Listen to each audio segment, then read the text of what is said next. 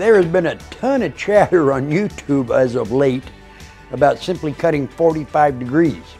I mean, I'm not even anything fancy like compounds, just 45 degrees. And although the information I've seen is pretty good, the main problem is it requires you to buy something. You've probably seen the Shopsmith Miter Pro, a wonderful product. It does its job. I don't know how many have seen the Incra miter sled. It too is a wonderful piece for cutting miters.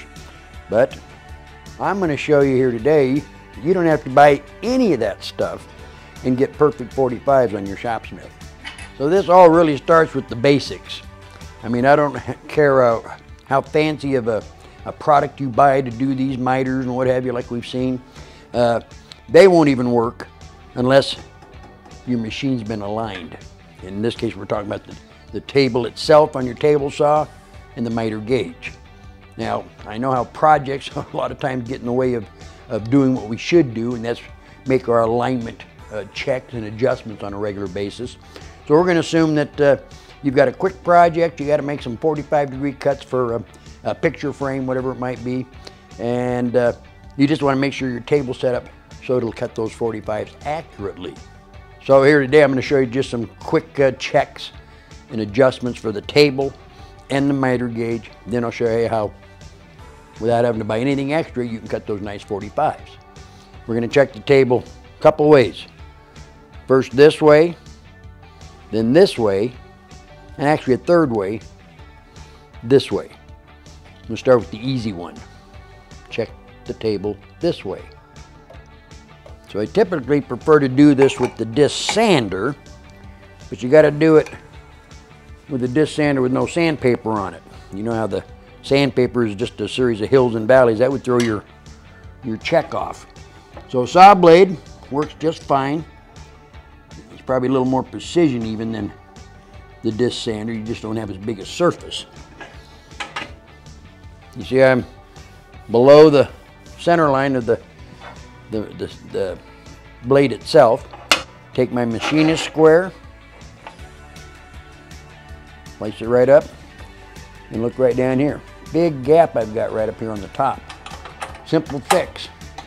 Loosen the table. Make sure your carriage is locked, by the way. Mine was not. Once you get it set up, lock her into position. If you want to really get precise with this, do the old flashlight trick. Let me bring this camera in closer.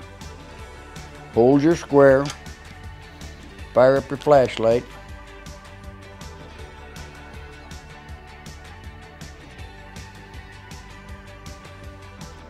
So that looks pretty good. We're going to go with that. So now we're going to make sure that we're parallel. Miter gauge slots are parallel to your saw blade. So that starts with first making sure the miter gauge is set up square. I'm starting with this set at 0. Run my square right in there. This one looks beautiful. Can you see that from where you're at? That's what we're looking for right there. No gaps. So we can work from that now. Right out of your owner's manual, I'm just taking an extra 5/32 Allen wrench, running it through the miter gauge. I don't know if you guys knew that you could do that. Bring it right up till it just touches the blade. You hear that? And I'm going to lock in place. There's set screws down in there, 5/32. Lock it into position. Make sure I'm still touching. Do that with my quill.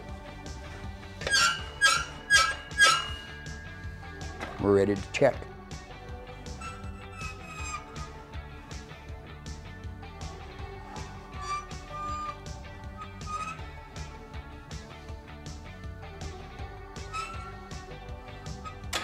So one final check, and it's an important one too. It's the table alignment this way. This is where I will go ahead and still use the disc sander because it's a quick check.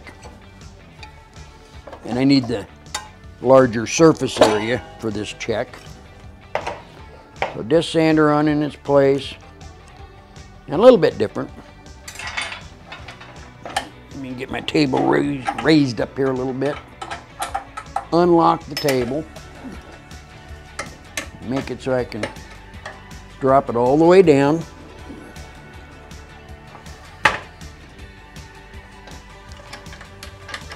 Lock it back down. Then just bring the table into the disc. Here's what we're looking for on this check. We're looking for any major gaps here and here.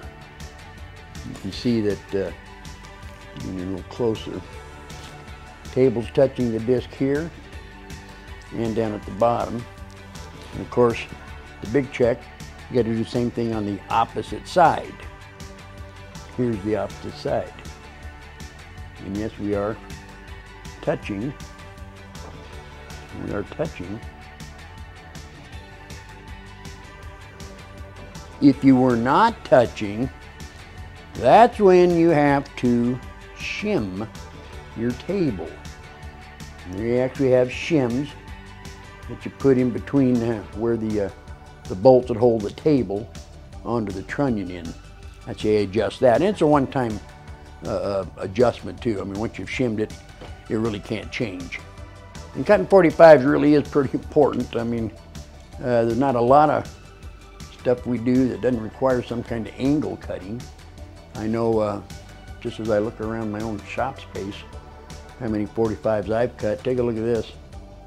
I can reverse the camera here. These are some picture frames that I made for some fairly expensive prints that I was gifted. So I wanted to do a really, really nice job on the joints themselves. And I think, as you can see, we did do a pretty good job. Here's one up here. I mean, if you can do joints like this that are that tight, that clean, and you'll probably be pretty happy with that. So now it boils down to making some 45-degree cuts, and we'll check it. Here we go.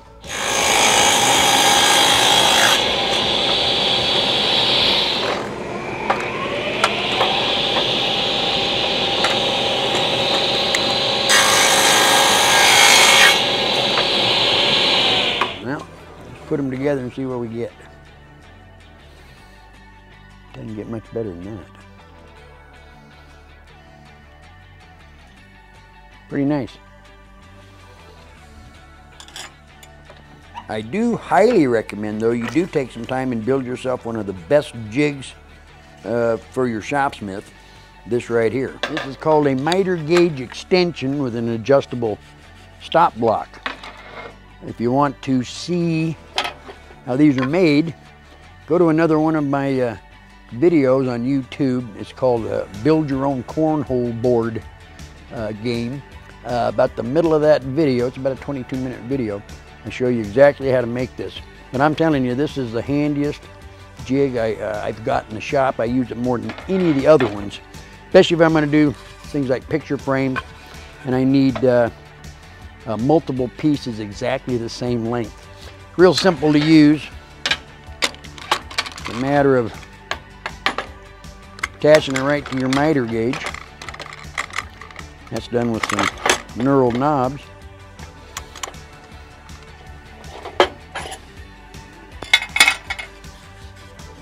You adjust your stop block to the length of material you want. Lock her down repetitively, the same length over and over and over. You've aligned your table, your miter gauge. I'll tell you right now, guaranteed, you'll have those perfect 45s that you've been looking for without having to buy anything extra. That's my big tip of the day. I'm Mike Young, and this is today's Shopsmith. See you next time.